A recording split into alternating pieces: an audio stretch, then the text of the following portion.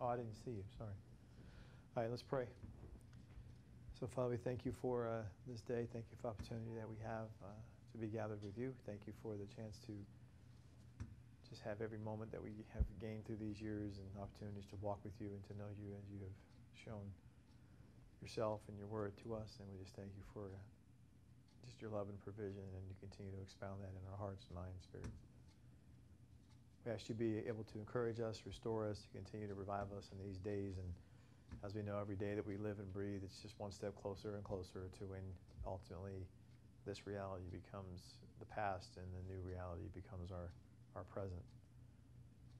So every time I think about that, I just remind ourselves of the conversation between Elihu and Job and how he was living, the man of faith, the greatest of us on this planet at the time. And Elihu reminded him that any day becomes your future. From what was the present becomes the future just in a moment. And we live in that reality, what we know to be true. So keep us in steadfastness in our thoughts and our actions and everything about ourselves, and just making sure that we're ready for you to come and take us to be with you. And thank you for your provision, ongoing continuation of long suffering with us, continuing to forgive us of our sins, cleanse us from all unrighteousness, pick us up, brush us off, restore us again. Just thank you for keeping us close together with you. Be with us now as our pastor, our teacher, our counselor, our guide, our shepherd, our everything. It is your congregation and your people, and it is your lesson and your book. And we ask that you continue to guide and direct us in the ways of your righteousness, for your name's sake and your paths of righteousness. And Father, we thank you for, again, all these things we ask in Jesus, Yeshua's name. Amen. All right, so today's lesson, as we have, if you realize we didn't do a Q&A for February, the thought was to do a review for tonight over chapters 2 and 3, because we missed review of chapter 2, and we just did chapter 3, and the way that was done, I kind of was going on a good clip there. If you heard the recording or if you were live, you know that's what happened. I was pretty much going tortoise in the hare, more on the hare side of clipping on that one, like I was doing a speech sprint with Usain Bolt or something. It was pretty fast. So sorry about that. That always happens to me, and I get a little bit quick and speedy, given different mix of audience. So I thought, for many reasons, including that, among others, I think it's good to just do a review of where we're at in the book of Philippians. So as we go through, there's no reason for right now. I can't speak. There's no reason for me now to use the board, given the fact that this is a review of what we've already written on the board from chapters 2 and 3. But I want to make sure I highlight certain things and aspects of what we have talked about from Philippians. So first things first is just to remind us of things, let's compare things from the standpoint of what does churchianity tell us about Philippians, and then what does the actual book pertain to. So let's take a backdrop as an overall review and remind ourselves that when you look at regular churchianity, and when I say that, I don't mean that as a condescending remark. I mean that as a tongue-in-cheek sense of how things have been amalgamated together among different denominations. There seems to be a common thread of no really concern nor desire to get really deep into the Word of God and what it means. Some would want to honor the language. I'm going to give them credit for that. Some would want to honor the history. I give them credit for that. But for the most part, the masses do not want to know the history or the deeper language aspects or the contextual premise from which is being spoken. Secondly, they want a generalized message that applies to everybody the same. And thirdly, they want a message that makes them feel good or has some kind of a sense of, let's pick me up. So when you have that, you tend to miss what's being said, misconstrue what you do understand what's being said. And then worst of all, you then fit everything into a message of one positive thing, when sometimes there's charges to us that aren't negative. They're just calls for sobriety, calls for introspection. And those don't seem to be highlighted as much.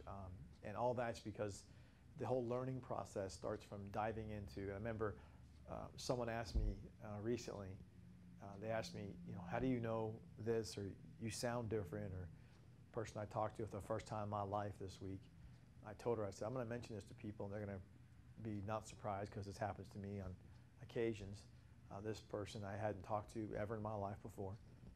She, through work, called in for a different situation.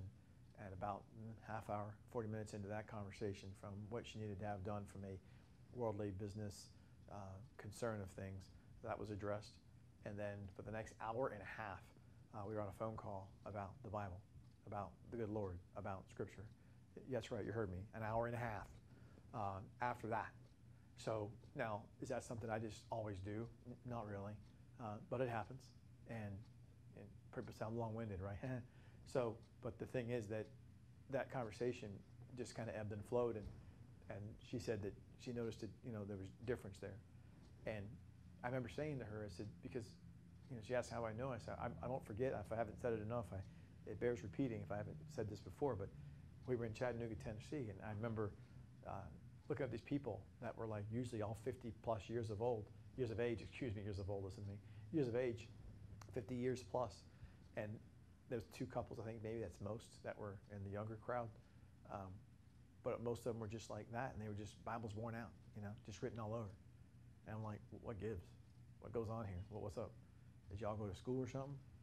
They go, well, regular school. No, I mean like to go to seminary or something. No. I remember they said this to me. They said, read the Bible every day with the intent to learn and be changed and be subjected to whatever God says to you. And do that every day. And then you realize every day when you do that, you realize after a week, boy, all the stuff I didn't know. Do that for a week, and then all of a sudden you'll realize, wow, 2 weeks later, a month later, wow, there's so much I didn't realize. Do that for a whole year. Then you realize, wow, there's so much more that I never knew. How much more is left for me to understand? And that became the premise for how God, prompted in our lives, Babes and I, to just continue on this journey that we're on today. And that was back in 1993. Never forget it. And it was the beginning, 2 years into our marriage, and 3 years into my walk with the Lord, boom, he just takes me on a different level of, hey, by the way. I'm like, what? And so that premise of studying and reading and wanting to get to know God, that's been lost in churchianity. That's what when I say churchianity, that's what I mean. Some people always say, what do you mean when you say that? I mean that people don't have that intent. They don't have that desire. They don't have that understanding or that focus. And one of Paul's comments in chapter 3, he said it was the scopizo, and we get our scope for that from a rifle. And so that rifle scope, that hairs, the crosshairs, right? So Paul says he was so laser focused, it's like looking through a crosshairs of a scope. That's to him how focused he is on the prize of the above calling, which is the calling of the heavens, the above, that which is not just the invitation to the ariston, but to achieve the nature of the dipnon, to have the closeness and intimacy with Christ. He's laser locked on that bad boy.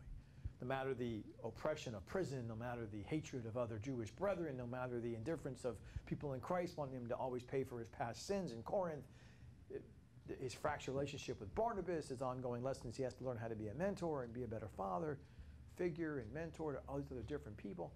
He had a lot of stress, a lot of duress. He says, yeah, get it, got it, acknowledge it. I'm laser focused, and the crosshairs, that's where my eyes at. You're like, whoa, excuse me. He's acknowledging as there's an avalanche.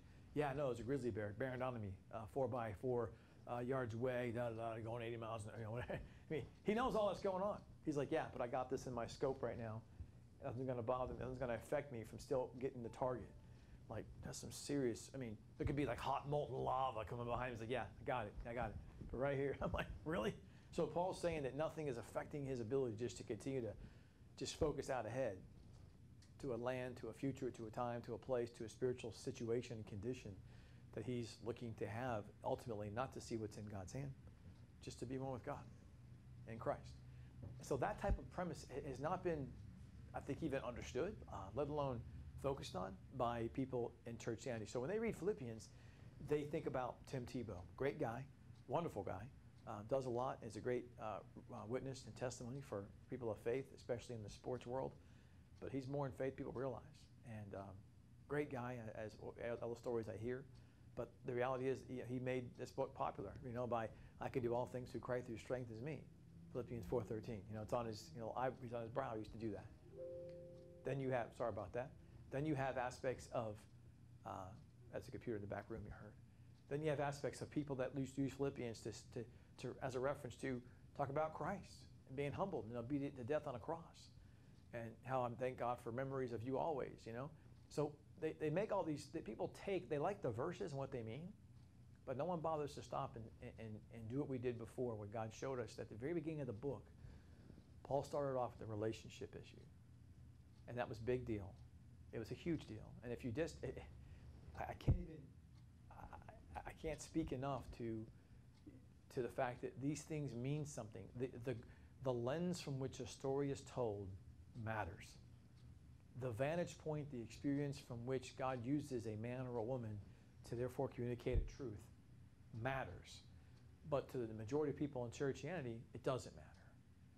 But it's no surprise, because the reality is that it kind of matters, but they don't want to know the depth of it, because the depth of it means that, are you saying therefore the words also are like, kind, different in how they're measured and how they're understood and who he's talking to? Yes, I am saying that.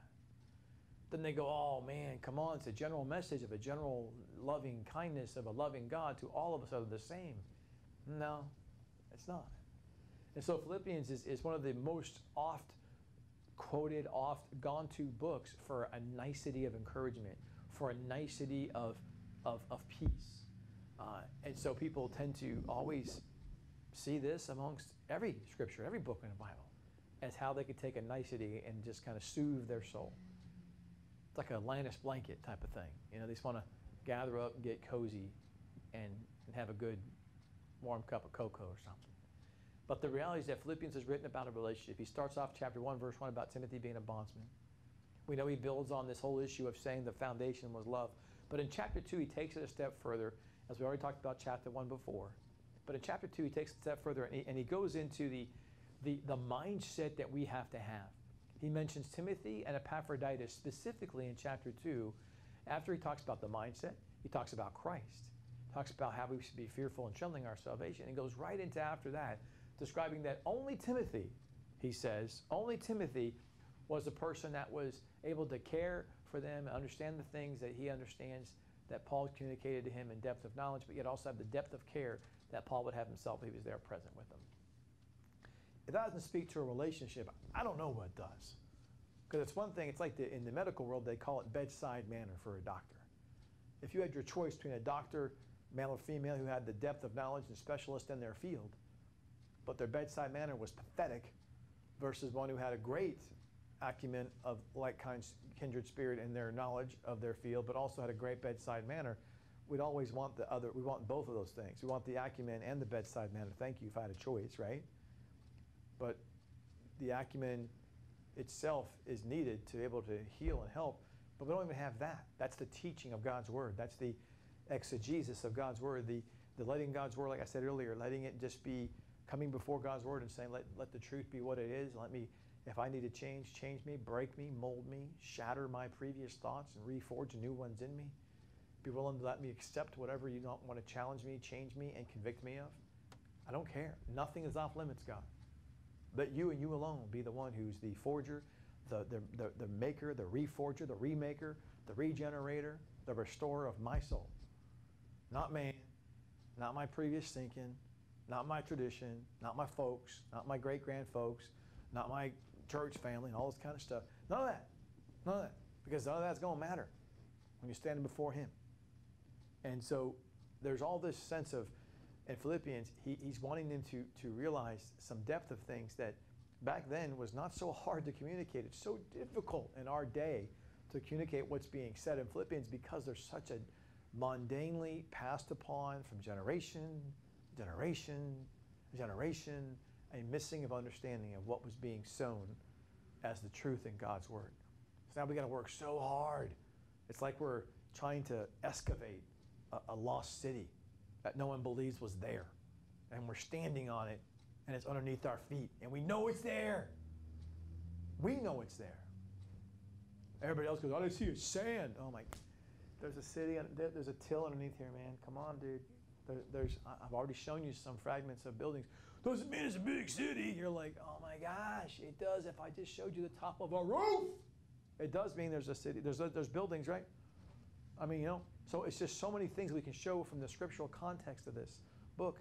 And Paul's bringing out the fact that this is important because he's bringing out how we should vet ourselves in chapter 1. And in chapter 2, he starts off as a review of this.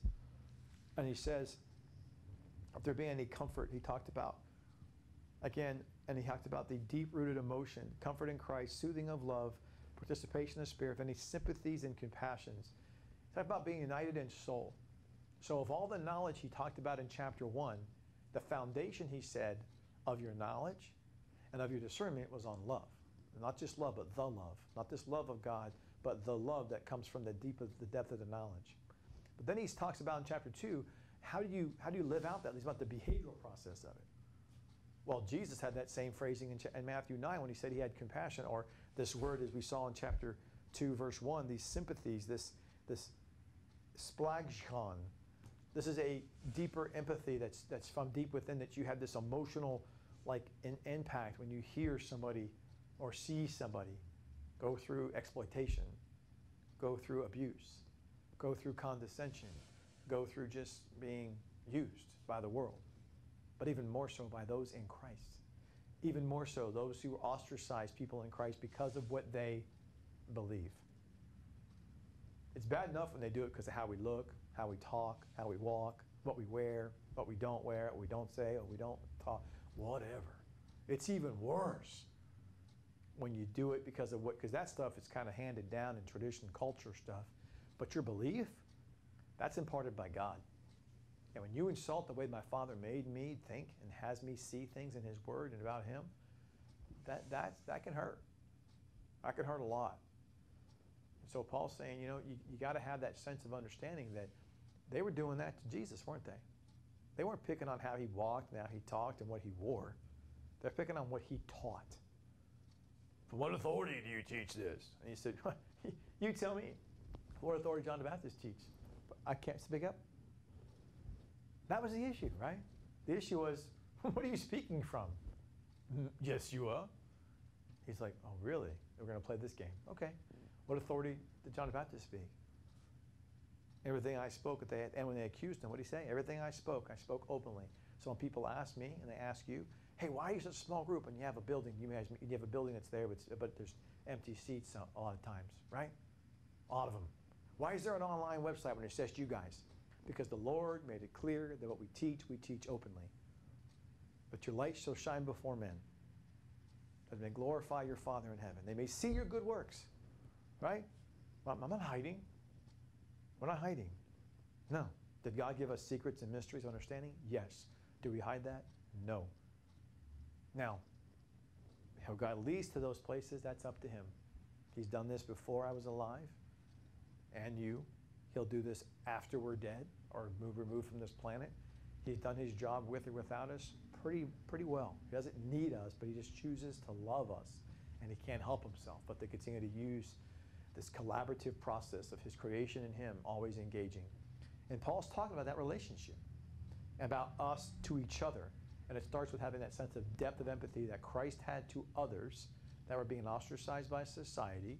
We should have that same sense of empathy for those with special needs, for those of exploitation, whatever the situation is.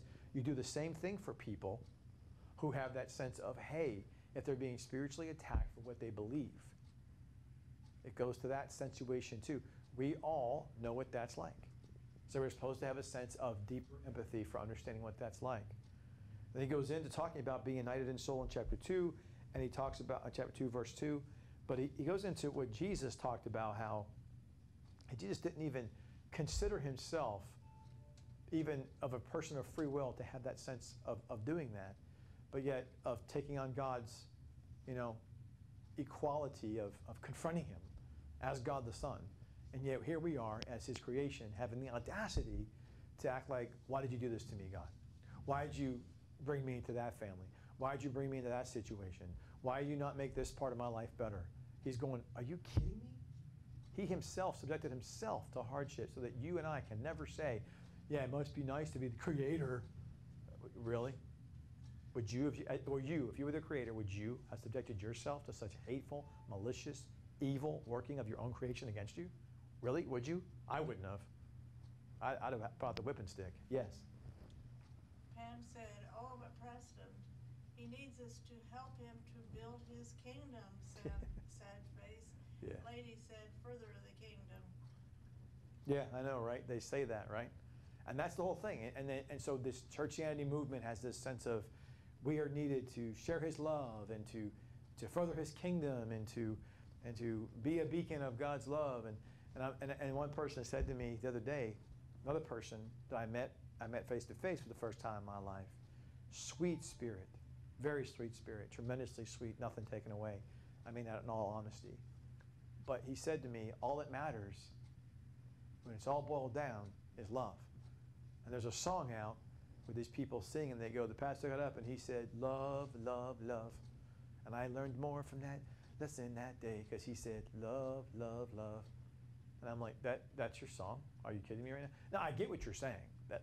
That's what Paul was saying in chapter 1, verse 9. But I remember distinctly Paul saying that was the foundation from which to build on knowledge and deeper perception of this discernment. It didn't seem like he said, on love, build love, love, love. That's not what he said. Because the point is, Jesus came with grace and truth. God is love, but he's also the truth. You cannot love apart from truth. Truth is a person just like love is a person. To try to love without truth is trying to separate God the Father and God the Son and rip them apart. You are insane. You cannot do that. It cannot be done. They are one, just like love and truth are two sides of the same coin. You cannot throw away one or suppress the one and exalt the other and act like that's okay. It's impossible and it's not okay. Yes? Lainey said the kingdom is in our hearts. Yeah. And then she said, love, love, love, until you get in my way on the highway. Yeah, now you're on to me now, see. That's yeah, I know. Trust me. Right? But it's the way that the Lord's talking about the truth and the love that we have to have together. And so when he said that to me, this sweethearted person, about things in Christianity, he said, that's the problem with Christianity today. You just have to have more love. Love solves everything. And I said, it doesn't solve everything. It's almost like, okay, love is the medicine, but truth is the physician that applies it the right way. If you don't believe that, take any milligrams you want for blood pressure. Just choose one. Doesn't matter. See what happens. Yeah, you might die. Not funny. Not funny. Same with blood sugar medication and so on. The medication works. How it's applied matters, doesn't it? It's the same way with love. Love is the core, is the remedy, is the balm God uses. But how God uses that balm, how he applies that balm, matters. That's where truth comes in. So folks who scratch their head and go, I don't understand what you mean when you say a love with truth. How it is applied. That's what I mean. That's what Christ is talking about. That's why God so loved the world. Did it stop there? Nope. That he gave. How love was applied is he subjected himself, as Philippians is talking about, to not just any subjection, but to the lowest form of humanity. He came as a fetus to prove to all of us that are in this world, this whole pro-life, pro-choice movement is insanity. No. He was telling you he was a person, he was a human inside the womb from day one. Don't give me this garbage that it's not a person, it's a person. All babies. From conception, moment one, boom, human. To have a soul. And for women who say, no offense to you, God love you. When you say it's my body, my choice, I'll tell you what, prove to me again, I've said before, move your abdomen, show me how you form eyes and nose and a soul and personality. But I digress. How about this? How about you show me how, since it's your body, how did you make your body? How did you wire your neurons and your circulatory system? Go ahead. Explain it to me. How did you do it? Because it is your body, right? Right? Right? So it's like it's your car you bought from the store or your house, but you bought that with financial compensation, exchange, right? What did you exchange to purchase your body? Nothing. So how did it get made then? It's brought to you by the grant from the God Loves You Foundation. It's brought to you by the grant that God's the creator of all life foundation. You have the audacity to act like you're the creator? How dare you? Your body. No, that's a joke. That's a sham. That's a farce of a comment. It is not your body because you didn't make it. And if you can prove to me you've made it, then I will concede it's your body. Otherwise, stop the malarkey. Stop it. You will, it's my car, I didn't make it. But you purchased it, didn't you? What did you do to purchase your body? What did you do? Nothing. Nothing. Show me how you manufactured a soul or offset some exchange between you and God to make a life. Come on, man. So this is all insanity. But Christ is telling us from the very beginning, he was divested in verse 7. He became obedient, submissive in this way, all the way to the cross. So Christ wants us to know that from the fetus inside the womb all the way to the cross of Calvary and everything in between that we don't know about because a lot of details weren't written when he was a young boy, all the things he went through, all the things he experienced, all the things he subjected himself to. That means that he would run and fall, stub his toe, scratch his knee. Kids made fun of him. He subjected himself to all of that. But more importantly, there was great days, fun and laughter, family hugs, celebratory processes, nothing but warmth and compassion around. But he was still subjected in a finite body of a little tiny human being. Being God Almighty, that's kind of a big deal. It's a big deal to be confined inside of a little tiny body and growing up. Who would do that? If you were the creator, you tell me you would do that. Don't lie. No, you wouldn't. I wouldn't do it. I'm just being honest. If you're going to tell me you would do it, don't cheat and use the Bible as your cheat sheet. Why would you do it? Really? If you're going to say, yes, I would have. Really? Why would you have? Why? Why would you do that? In what part of your life have you mirrored anything else close to that that would make me believe that you would do that, given you would take something that's highly off the chart valuable about defining who you are, and you would take it and just utterly put it at the subjection of being utterly destroyed and devalued by someone else. When have you ever done that in your life? I haven't done that. Oh, like ever.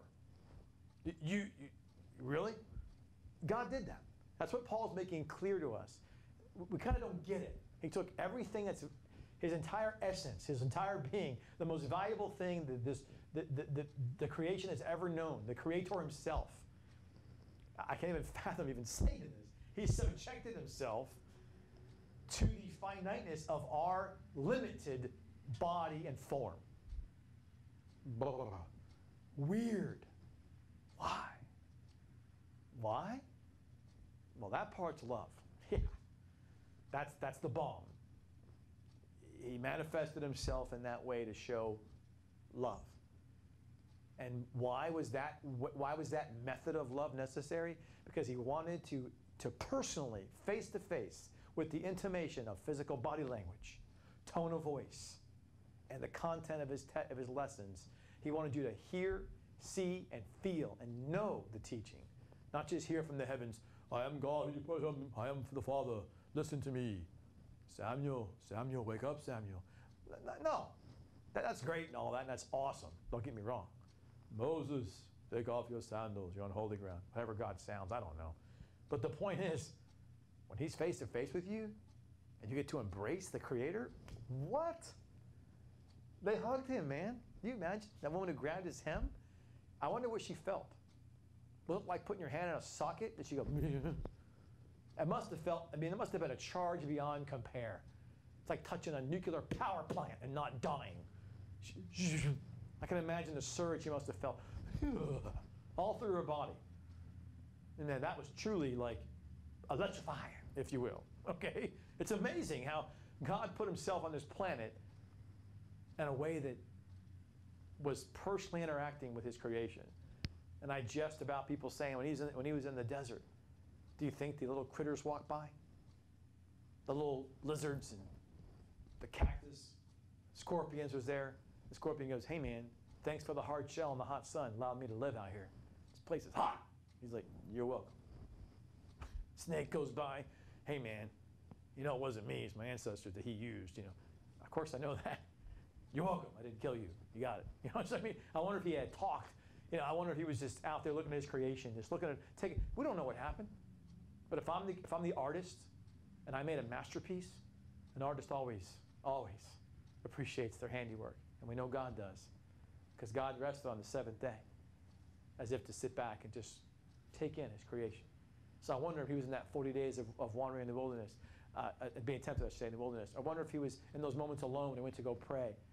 If those were times not just of prayer, which they were, also times of reflection on his creation, about looking at us and having the things of nature, plant life, animal life, and us.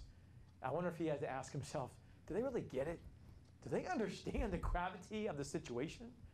That the very essence of all life is in front of them? That the very thing that creates all of this and sustains all of this and holds all of this in the palm of my hand, like that, he can lose every atom, every lepton, every single particle.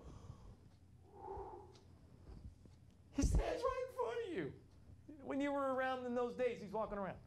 It's insane. Do you think they really understood that? I don't think so. They didn't get it. They didn't get it. When he rose from the dead, they surely got it. It took them a while, right? They didn't believe. But just imagine, that's what Paul's trying to help us understand. Do you really understand the depth of what that is? And why wouldn't you, if understanding that and contemplating that, why wouldn't you want to vet yourself for the day in which you, guess what, meet him?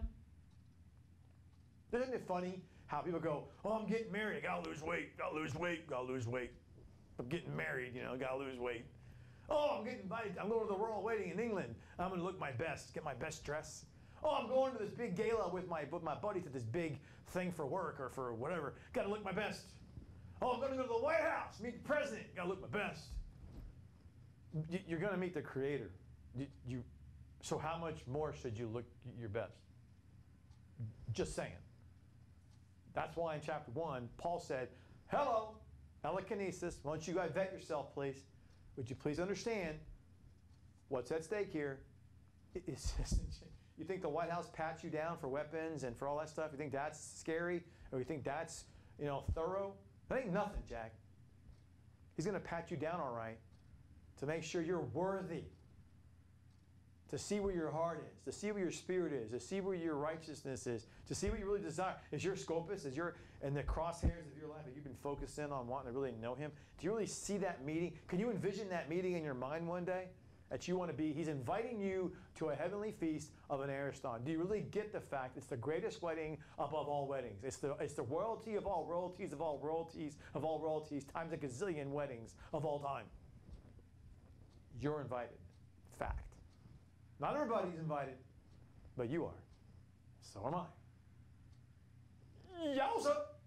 And so Paul's reminding us, do you realize that before the wedding, the king stepped off the throne and went into the commoner's place and played the role of the homeless, vagabond, ostracized, regular villager? What? Yeah. No way. Why did he do that? So that we'd be invited. What? Because if he didn't, we would never be invited. But we just wouldn't. Oh, gosh. What? Do you want to know that kind of a king? Do you want to know that type of a father? Do you want to know that creator? Because that's the one we're talking about. So that's what he's talking about in chapter 2, about that's why relationship's so important. That's why he kind of dawned on him about the sense of, truth's important, the mysteries and the secrets and the depth of God's word is important, but it has to be based on that foundation of love. Am I learning all this just to learn it? Am I understanding all this just to grow in my knowledge? Just to say that I'm more exposed to things that are different, and I see things differently, and understand the God's word differently, and therefore I see error when I see error, I see truth when I see truth. All that's great, but is that the reason? I don't know your heart. Only God knows that. All right, why are you doing it? Are you really doing it, Paul's saying, to get to the core of having a deeper walk with Christ? Or is it just to say, look, I belong to the same mindset of I got the secrets, I got the mysteries. Boy, aren't I fortunate. Boy, am I grateful. Is that what it is? Or is there a depth of understanding of desire like Paul had in the crosshairs? Is there a crosshairs in your mindset that all around you is this truth and this knowledge and this poured out wisdom? And you do acknowledge it, but it's Christ and Christ alone that's in your crosshairs. Because all of that's so true, has made it all the more reasons why you should just be so focused. Because if he's telling you all that, and that's all the truth that comes out of him, and it's about him, how much grander would it be to meet him to be with him. That's what Paul's talking about. And so he's talking about that in chapter 2, and he goes on in chapter 2, verse 12, and he mentions how they have always obeyed this beloved, these adelphos, these brethren that are those brethren in Philippi. And I love in verse 13 when he said God is working effectuously. He's ongoingly putting us under construction. Again, the relationship. You don't arrive, it's ongoing. He talks about that God is, in verse 16, exhibiting the word of life. Taking heed, holding fast. And I love when he says, he did not run in vain nor labored in vain. That's that word, that phrasing, that the relationship work is not just, when some people, I love when people say, I mean facetiously, people say, oh, I can't do anymore. That relationship is just not, I don't know what I can do. I'm done. I'm like, you're done. Wait a minute. Boundaries are good when someone's trying to exploit you and abuse you. I get that. But when someone's reaching out to you, when someone is wanting to desire a relationship with you, you can never say, I'm done. You can't do that. You can't do that. You just can't. You just can't. Because Paul's saying right here in verse 16, chapter 2, look, guys, the exhausting, spent, physical energy that's the imagery of that sense of fight and that sense of pursuing something that brings you to the place of just mental, physical, spiritual fatigue. Trust me, it's worth it all in the end. Because you're not doing it for that person. You're not doing it for you. You're doing it because that's what God expects you to do, because the process from which you are living and acting and behaving according to what he has called you to be and do is what you're measured by. Not the results. The process. Are you doing your role and your responsibility? Are you checking the boxes internally from a genuine, not a flippancy check, but are you really believing in that purpose of doing that for the relationship? As we go on further on, he talks about again in chapter 2, he talked about, again, we mentioned Timothy and Epaphroditus and how they were, and Epaphroditus in verse 26 was depressed. And again, he didn't want anybody to know about it in verse 26. Remember? He was near death's doorstep. So many folks would say, depression's not real. Anxiety's not real. Put a little Jesus on it. He'd be free, hallelujah. Well, wait a second. Epaphroditus was a co-soldier and a co-worker with Paul. He was doing the work with Paul. He put his own life in harm's way to love and assist Paul. He dealt with the same pain and anguish and hatred that Paul dealt with, hence the term fellow soldier. And he suffered depression. He suffered from some pain and anguish. See, people say, oh, really? A matured person in faith, a person of great fruit yield, 60 fruit minimum, maybe even higher than that, of sperma. This man suffered with depression. He said, oh, not possible. Yes, possible. Because he was strained and stressed and pressed from all sides. It's possible. So folks who say, oh my gosh, that's not Christian. Well, you don't understand what it's like to be hated and ostracized and put your life on the line for what you believe, for what God has given you. Now remember what I'm saying here. Now remember, don't take what I'm saying about being depressed and relate it to just anything in life. It's just like the suffering. We don't experience his sufferings, and you can't equate experiencing your sufferings or my sufferings on the account of someone who abused us or exploited us. Those are sufferings. Those are pains. Those can cause depressions, no doubt. But the depression he's talking about here and the suffering he talks about in the book is dealing with the spiritual connection directly because of what God has shown you about himself and what he has given you as a truth in his word. And because of that, the sufferings become deeper cut in you. Because it hurts to know that the hatred, the animus, the physical, mental, emotional, spiritual duress you are experiencing is because of someone's inability or lack of even desire or wantingness to accept who God is from how he has shown himself to you, or even hear what he has to say and what he's opened up to you in his word. And so they take it out on you as displaced anger against you because you're the conduit, you're the vessel who spoke it or was a witness to it. That hurts. Because now you're just a battering ram. You're just caught in the crossfire. It's like you're the soldier in the king's war and all the crossfire is coming at you while he's up in the castle. You're like, wait, that hurts, man. I'm here on his bequest. I'm not here for me. Why all the arrows at me? And they would say to you, because you're in the front line, son. That's where the war's at. Well, geez. And that's why the scripture reminds us in Ephesians, Paul said earlier, that our fight's not against flesh and blood, but against principalities and powers in high places, right? We're fighting this battle down at the ground level, but it's actually the king we serve. There's no battle with him. We're the ones who incur battles amongst each other because demons are behind that. Spiritual emissaries are behind that. Caneros influences are behind that. Ooh. So here he says in chapter 2 again that he talks about in verse 29 to receive Epaphroditus as a person who was, again, with joy and with honor, and that joy is that ongoing bubbling over joy, to have that sense of letting somebody know the best way to help somebody who's going through a depression, the best way to Paul say, hey, relationship with Christ. What's he saying? Why would he point out Epaphroditus being that way? I contend that Paul himself had his moments. I don't see how he couldn't have. I could contest to you that I believe, I can prove he did. When he wrote the letters he wrote to Corinth, he suffered with some depression because he was constantly questioning some things about why they would continually not let it go, his past, when he continued to confess and make right by what he has done wrong. Some people don't let you ever be forgiven. Some people never want to let it down, let you down. Excuse me, let it go from what you have done. They don't want to, let you live it down, I should say. And so they just want to continue to berate you and pound you in the ground. Some people are like that. I've told the grandkids when they were growing up, I said there's two kinds of people in the world. There's those that build themselves up by tearing other people down. Please don't be that person. Be the other one that builds yourself up by building others up around you. And they lift you up, and you're lifted up together. That's the right way to do it, but unfortunately, the way corporate America works, the way churchianity works, the way our fleshly, sinful mind works, we want to tear people down because it's easier to be built up that way. And it's no different in churchianity. No different. It's our human condition. We're just evil like that. It's what we do.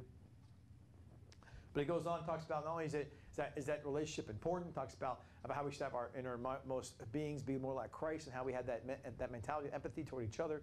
Then he talks about how Timothy and Epaphroditus have two views of how they were, again, close to him. Epaphroditus was a great, strong, fruitful, bearing, knowledgeable man, and yet he suffered with depression. But Paul said all the more reason when he's restored, you receive that person with joy. But what happens in church? Not only do we say, that's not Christian, well, they say that person is just weak. Weak? Or, worse yet, they go, okay, he's a believer in Christ. Okay, he's not weak, but you're put off by him when you see him. And you don't want to be anywhere near him. They know that vibe. Everybody knows that vibe when you're in a room of people that don't want to be around you. When you walk in a room of people that don't want to be near you because you bring them down, they would say, or they're not on your level of rah, rah, cheer, cheer. Well, maybe sometimes they need you to pick them up. Maybe they need that hugging embrace. They need that arm around them. Let them know. So, lesson learned, I think Paul's saying is, in a nutshell in chapter 2 was, guys, stop looking through your lens of how someone should be and live and start relating and identifying. That's what Jesus did when he came down as God the Son, as God Almighty. Far be it from us not to do likewise. Epaphroditus needs your love and support. Relate and identify with him. Don't think less of him. It's not appropriate. It's highly inappropriate, given who you are. Yes? Laney said unconfessed sin causing the depression. That is what many people believe. Yeah, that people think depression is unconfessed sin, whereas in Epaphroditus' case, that wasn't the case at all. It wasn't unconfessed. It was just because of the constant berating of the suffering because of what he believes. And the reason why people don't understand that is because when only a few are given the insight into the depth of who God is in his word to a level like Epaphroditus was, if you're of the single-digit % of people that have been shown the depth of who God is in his word, and the majority, 90-something %, don't see that, then therefore, how could they understand the experience that you experience hurts you even more than it hurts them? How can they understand, therefore, the attack that comes against you because of what you believe and because of what you understand who God is and what his word says? How can they understand the vitriol and the malice and the bitterness that is forged against you by those you love, your own brethren, Jewish people? How could they know what it's like to see somebody else who is being beaten and flogged and hated, Epaphroditus, to his brother Paul? What does that do to his soul? Peter says that Lot was vexed in his soul. Vexed to the core. And Lot, God gave him credit, he was a righteous man from a general standpoint, but he was nowhere near the depth of Epaphroditus. How much more would he have been vexed, given the circumstance? People say, well, I wouldn't be vexed. You wouldn't understand. It's almost like me, again, at the pool, and I go, man, I'd have won that race. Too bad I lost that race. And I go, I know what it's like to be Michael Phelps losing by a hair of a hand on the edge of the pool. No, I don't. No, I don't. Come on, man. No, it's not even close to the same thing. Not even close. Not even close. I use Olympics all the time because it's the number one thing in all of this athletic world around us that all countries understand. All the best of all humans participate, and yet if you can sit there and have the audacity of ignorance to think it's the same thing, with the time, the effort, the sacrifice, the energy that person puts into it is much greater than the average Joe or Jane. And you're going to sit there and say, when you experience a loss, it's no different than them, you're insane. You're insane. And you're unteachable if you continue to persist on that being the same thing. Not the same thing. Well, how it feels is different. How you experience it differently, because it takes a whole different measure of qualifying events to get to that point.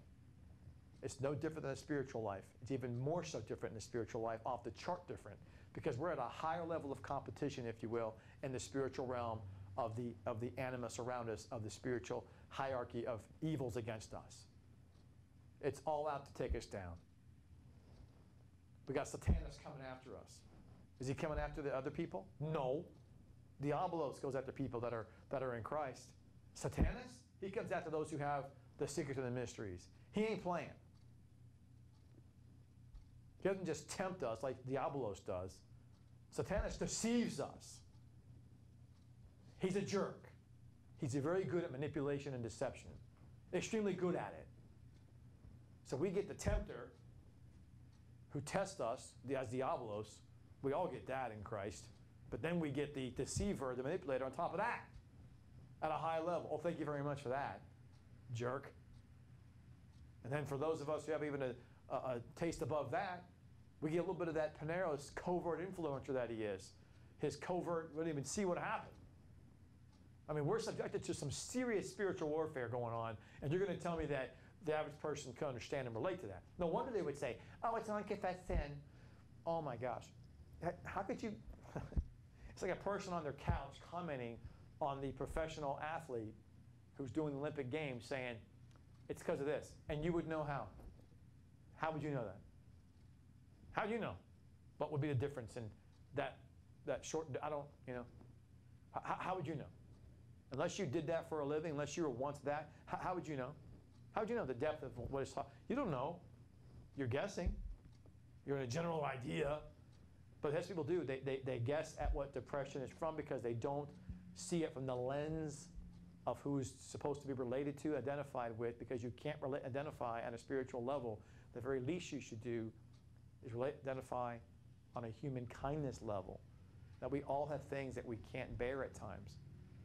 Now, do you understand the spiritual acumen of somebody who's above you, like Epaphroditus was to other people below him on the spiritual rung? Sure, they don't. But it doesn't change the fact they can still relate and identify with him with compassion and love. So with Epaphroditus, we see that Paul says, for those of us of the same spiritual acumen, Philippi, he didn't say they weren't doing it right way. He was just reminding them of doing it the way that they know how to do it, to embrace this man, to understand that they understood his depression was a natural thing that you go through given the spiritual contest that he was against the adversaries against him, the spiritual places and premises working through men that caused him such consternation, that he physically was near death's door. And then when he came back to be restored, he knew they knew how much it would mean to be overwhelmingly bubbly, joyfully received and hugged and embraced. All the more emphasis on relationship, relationship, relationship. The depth of what you know doesn't matter if you can't filter it into how does that cause you to interact differently with God and with man. If it doesn't change that, you got some serious issues. that you have to still work out. And that's what he means by work out your salvation with fear and trembling. Work out how you live in your life with the fear of knowing the more you know, oh, God ain't playing with you, man. He expects you to act, talk, walk, think differently. If you think that's not the case, you're sadly mistaken. Philippi understood this. Paul's talking about this. So in chapter 3, he goes on and talks about beware of the dogs, those who want to manipulate and exploit you. That's what dogs do. They're scavengers. They take from you. They're users. Beware of verse 2, chapter 3, verse 2, of the evil workers, the people with bad, corrupt character. Beware of the excision, those who want to cling on to old wine and old wineskins, old belief, an old doctrine with an old framework of thought. They don't want to let it go. Beware of those people. And the word beware is look, pay attention. Look, acknowledge them. Acknowledge there are. Don't lie to yourself. Don't lie to yourself, what he's trying to say. Stop lying to yourself. This world is not filled with people in Christ that are all of the same mindset. No, they're not. No, they're not. No, they're not. There's people in Christ, Paul can say, I testify in Corinth, they got issues with me. I'm not ignoring that. I'm acknowledging that. There are people that want to manipulate and use you as a means to their end, as an excuse for their behavior, as a reason they can't do this, or as a reason they won't do that. They want to take from you what they can take from you and then leave the rest like a scavenger does. There's those that are evil workers, and they want to just be corrupted in their character around you to bring you down because your bell curve that God's using you to create a different lifestyle of how you think and how you live. They don't like that. They want to bring you down to the rest of them, so we don't go having you float off like Mary Poppins, you know. Let's bring you down from that high lofty tower. We don't like it when you talk and walk and that you act differently. Come down to the rest of us fellas. Or fillies, right? They want to bring you down to their level because they're just corrupt in their character. They want to say, hey, come on. Just do this. Come on. Just come here. Come on. Just let go of that thought of how that God is or what that scripture says. What? Or folks that want to, again, never let go of the old thinking or the old framework of how that fits into that thinking, how that thinking fits into the framework. They want to keep the old framework of thought, and they want to keep the old things that they thought were true. They don't want to be convinced with new facts because their mind's already made up. Don't give me the facts, right? So we talk about dogs, evil workers, and excision, the false circumcision, those who want to continue to focus on old wine. So there's manipulation, corruption, and people that want to be unteachable, be hard-headed, be stubborn. Be aware of these people. Acknowledge these people exist in Christ. They exist. But why does it bring that up for? And because people say, well, no, I get it, man. I know the dogs in my life. I know the evil workers in my life. I got them all pegged. I know that they're the dogs. I got them all pegged. And Paul goes, really? You think that you can get that? If anyone wants to boast in flesh, I could boast more. I was this. I mean, he's like going, don't peacock on me, my friends. If any of us could peacock and say, oh yeah, it was me. And I'm telling you, I'm aware of it, but it still hurts me. I'm aware of it, it still bothers me. Don't act like it doesn't exist, and don't you dare act like you know it exists, but it doesn't affect you. Stop the lies. He ends chapter 3 by telling you it affects him. He's mourning, he says, these people whose God is their belly. He's mourning the fact that affects him. So those who go, don't let it affect you, then you're not human.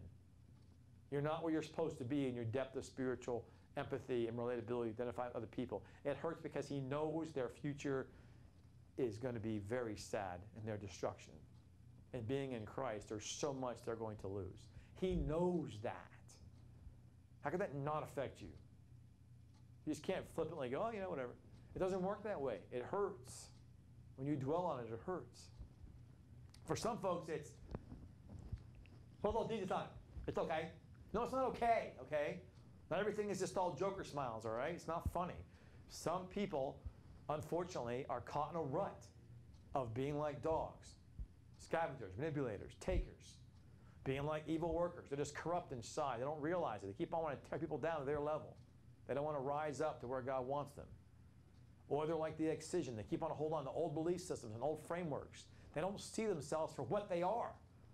But Paul says, I see it. And it breaks my heart.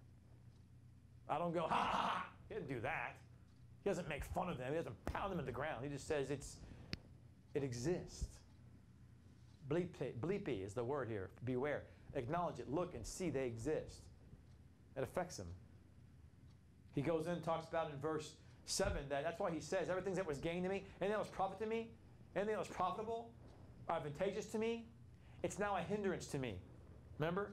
The word he uses here, he says that he has counted it all as loss, but he says that it was a loss. That word is, it was a zemia. Because when you focus in on your old belief system, your old truth that you used to know, the character you used to have when you had fun with your buddies or your gals or whatever, the things that you can gain from scavenging, from taking from others, you try to justify the good of it all. He says, oh my gosh, when you did that at a very high level, our sin is our worst enemy of what it made us before. It doesn't leave us, by the way. I remember, bless her heart, a lady named Linda from Chattanooga, who was the people who say you can't learn from a woman. That's false, because I know I personally did, and I know that I still do, and I know that the reality is that Mary Magdalene of the early beginning of the first decade there of the history of Christianity, she was actually labeled as one of the hierarchy of governmental positions in the congregation. And Paul talks about Priscilla and Aquila, not just Aquila, but Priscilla. Phoebe, he said, listen to her in Romans. Women were highly regarded, more than we realize, and yet we just discount it, but I digress. Linda was the daughter of Ruth, who we learned tons from in Chattanooga. They're all passed on right now. But Linda was an alcoholic, she said. She said she was so drunk sometimes she was just in the streets, laying on the streets outside of a bar, and her parents had to go get her. And God loved her. She said this out in the open publicly, so I'm not saying anything that wasn't known for those who ever heard her talk or preach or teach. She didn't preach from the pulpit. She taught Sunday school. And she would always say, I'm a recovering alcoholic. She always would say that. So one day I asked her, why do you keep saying that? Every time you say that, like are you still, she goes, no, you don't understand. I don't touch stuff, never have, because once I go down that path, it'll take me so far, I don't want to even think about it. I said, well, why do you say you're a recovering alcoholic though? And she said, because it's just the difference between me taking no drink and me taking one. I become one just like that. So I'm constantly a recovering alcoholic, because any sin that got a hold of you and it controlled you and it made you addicted to it, you're always just a hair away from going right back to it. That's what Paul means when he says the zemia, the previous sins that got so good, you got so good at, whether it was lying, deception, perversions, exploitations, whatever it was you got really good at, and it comforted you in your soul, and it comforted you in your life, and it made you money, or whatever it was, it's a detriment to your spiritual progress, because it will always be the bane of your existence. It'll remind you, but you're good at it.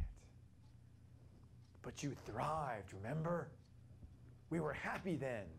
Shut up to your sinful old man, you should say, to your corrupt man inside of you. That's what Paul's talking about.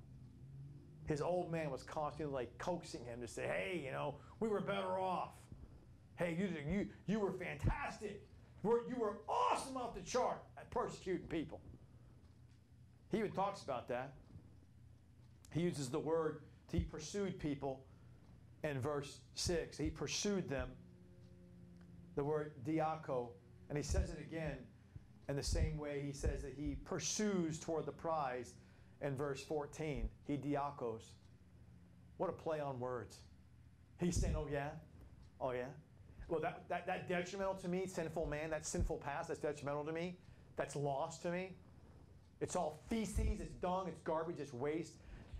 I'm going to take the trait that was used by my flesh, by sin, by Satan for evil, I'm going to use that same trait of my zeal, of my zealous passion, my unrelented just tenacity. I'm going to use it to have my focus on Christ.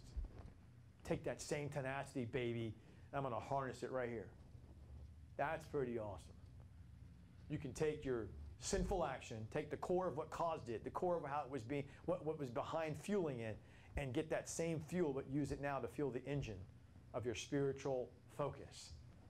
Take that character trait of tenacity in his case, of wanting to persecute people, pursue them. Let's pursue and prosecute our own bodies and our own minds and souls to be buffeted, to keep focus on that crosshairs and my reward in Christ. Wow, what an image Paul gives. It's unbelievable.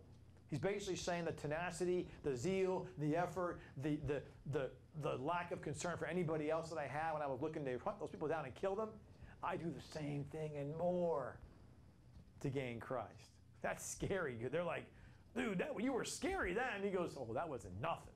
What I'm doing now, oh, if you were to measure, if you could only see inside of me, you just don't see the same manifested outward things, because that was an outward evil manifestation. This is an inward spiritual manifestation you can't see. But I know who does see.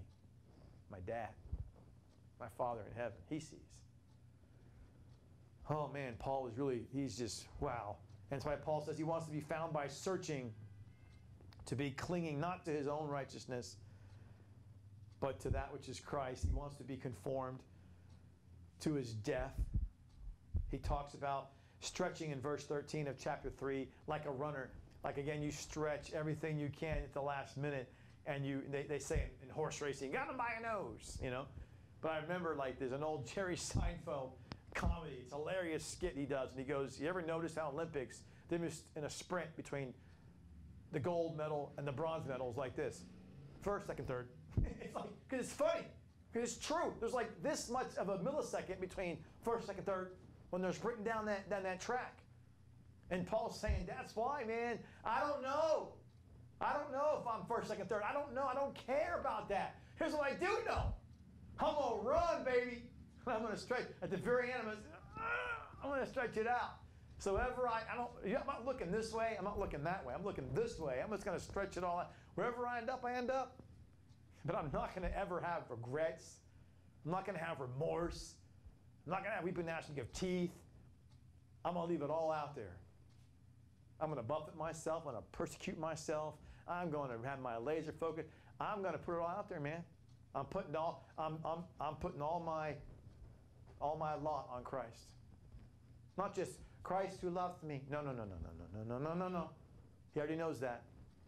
He's saying, because the Christ that loves me, I will never devalue or allow someone else to devalue me from what he has given me about who he is and what his word says. I don't care how ostracizing it sounds to you. I don't care how uniquely different it is to you. I don't care how misunderstanding it is for you. As Peter would say, I don't care how deep it is for you. It doesn't change the fact that it's still the race that I am running. And I'm going to run it the right way. I'm going to run it till my very last breath. And I'm going to stretch out every fiber of my being until I hear that gun sound. Until I hear that tape. From that gun sounding until that tape is passed. Until my last breath is breathed. I'm not stopping. So Paul is this tremendously awesome picture. And in verse 15 he says, I'm not perfect. I'm not perfected. Ongoingly perfect. But I've had moments. But have I sustained it? No. No way have I sustained it. Am I telling you I'm constantly running this way? No. I'm saying that's my goal. Do I get off track? Yes.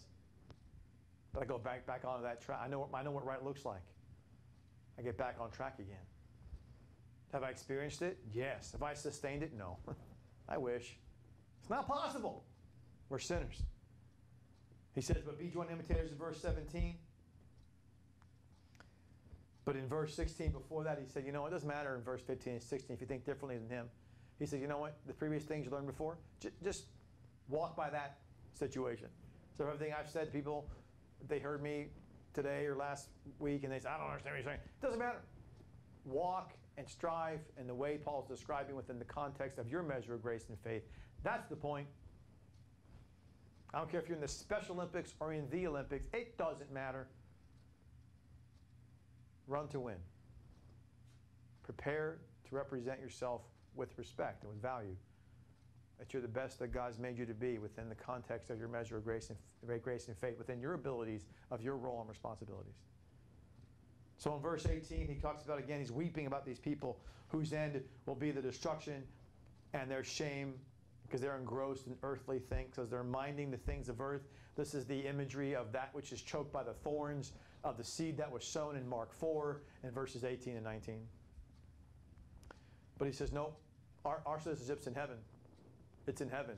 So he's looking out to, again, that our citizenship, our polity, our calling is there, not here. I don't care where I sit at the table now. I don't care if I'm recognized or not now. Is it nice to be recognized? Sure. But it's not my focus. It doesn't matter. If you want to give it to me, great. But it's not the point. I want to be recognized by God. I want to be recognized by the Father when I pass the inspection at the shoveling experience. I want to hear that I can actually pass into the diapason. That's what I want. The seat that I want, Paul would say, not at the one at the royal family, not at the one at the bride's table and this earthly wedding. Oh, no. I want the seat next to the bridegroom and the best wedding, heavenly celebration of all time. That's where my citizenship is, he says. That's where I belong. That's where we've been called to. I'm not going to attend a wedding and let that chance slip through my fingers. You got another thing coming. Oh, I'm not doing that. I'm not doing that. He's saying it's not about me. It's about Christ. And I will be doggoned if I'm going to take what he gave to me, let it slip through my fingers. The amount of blessings he's given me, I'm going to grab hold of it with all my dear life, my friends. That's what he says. In verse 21, he'll transform the outward body. He has the energy, he says, by the power in action to subject us. So that again, he places us in order, hupotasso. Christ places us in order. That's what it means by subject. I love that word, hupotasso. It's better than subject all things. It should say, better English, the last part of verse 21 of chapter 3. He's able even to subject the things in the proper order, all things to himself.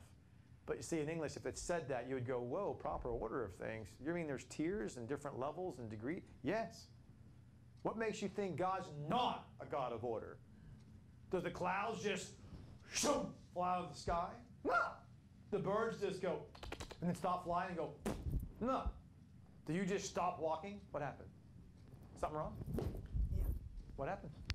Well, it's blank. Babe, what do you mean? What happened? What did you do? There was a square with a Right here. Oh, Right sorry. here, babe. Sorry. That's okay. That's okay. It's fine. You're fine.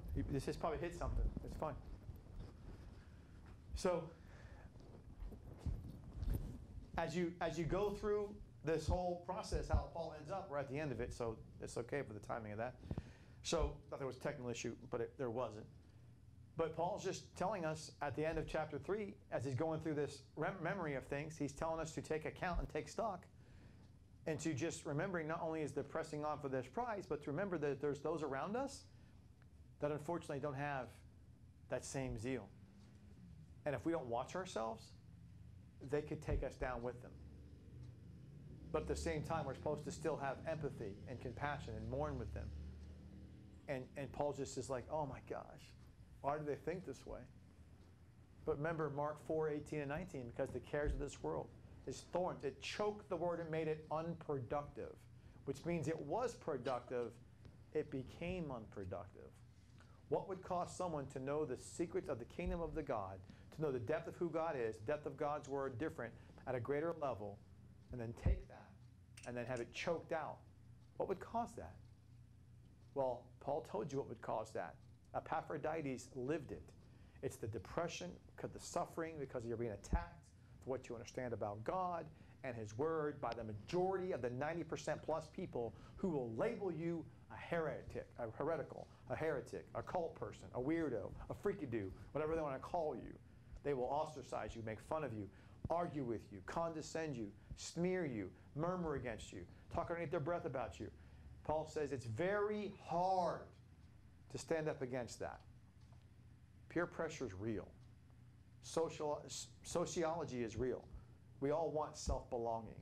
And when our own people in Christ, in the same spirit of our Father in heaven, don't want to accept us for who we are, and because we can be at the same loving foundation, but yet be different in our distinctive belief systems of who God is in His Word, but they want to just divide us and label us and condescend us because of it, that's heartbreaking.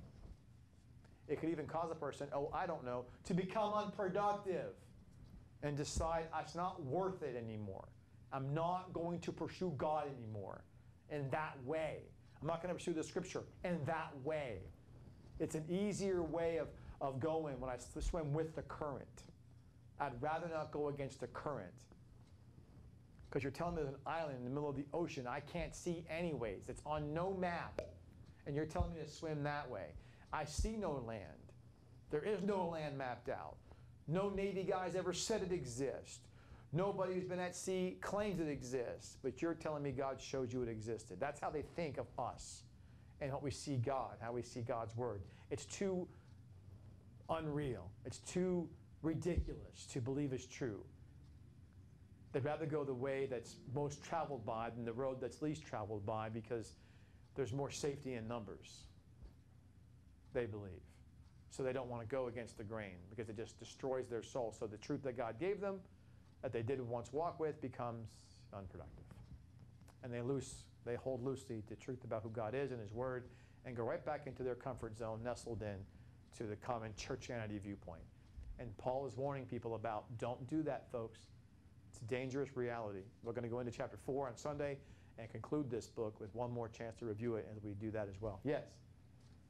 Laying said unconfessed sin causing the depression. That's what many people believe. Babe, you already said that. Oh, sorry. It's all right. And did I read Todd's? No, I don't know. What is that? In verse 17, I'm surprised that Paul says to be imitators of me. Yeah, what he's saying is imitators of him, meaning suffer faithfully through the hardships because of what you believe. Look how they're treating him. Look how they're looking at him. And he's bucking up. He's not cowering down. He's not being like the thorn, choking the word and being unproductive. He's still being productive. He's writing books. He's witnessing to people with joy. He's living in joy. He's writing down the truth. He's not letting the evidence around him of the hatred and the malice because of what he believes about God and His Word to stop his zeal for living and believing and trusting in Christ. That's what he means by being joy imitators. So when he says imitators of me, he doesn't mean from his past life. He's not saying of me. It sounds weird. I know what you're saying. It sounds like he's talking about, some prideful thing. He doesn't mean me his whole life. He means the me that God made him into these last couple of years. To your point. That's what he's talking. He's not meaning the me, the totality of who Paul is. He's talking about not the whole Saul of Tarsus, who's also Paul. He means this version of Paul. That's now been the way that God has changed and forged in him this one new man. That version of him, the imitators of that version of him. To your point, I think it's what you're saying, but it's a good point. So with that being said, we'll pray and close, and if there are any other things we can have questions or gleanings on, we'll do that, but let's close and pray at this time. So Father, we thank you for this time we've had together to learn and reflect on your word from the Philippians chapter 2 and 3. Continue to keep us in your peace and your love and your compassion in our lives, and continue to help us to walk, think, live, be changed, and understand the relationship with you, other people, as to what's supposed to drive us to filter all these things you tell us, all this deeper truth, understanding about you and your word is supposed to lead us to that depth of relating and identifying with how you lived and loved us. And as you did that, as you were also teaching us this depth, we should do and understand that that's our commandment likewise. So when we walk this life out with that sense of vetting ourselves and seeing ourselves in the way we need to continue that foundation of love, but to build on it knowledge and discernment in how we live, how we understand, how we represent you, and how we interact with our fellow brothers and sisters in Christ, particularly those of like-minded faith, of like-minded insight into that heavenly calling. And may we also, lastly, Father, have that crosshair focus like Paul had, that scopios, that sense of we acknowledge the depth of truth around us that you've given us in our heart, mind, spirit, and our lives. The depth of love you've given us. But that focus above all things is you. Not what you can give us, just you. We just want more of you. To be able, wherever you are, we want to be. As close as we can. So Father, we thank you for that. Thank you for the opportunity that you give to us to just even know anything about you at all, let alone the things you've shown us. We're unworthy we aren't deserving, but we're grateful and we're thankful. So we ask all this and pray this in Jesus, Yeshua's name. Amen.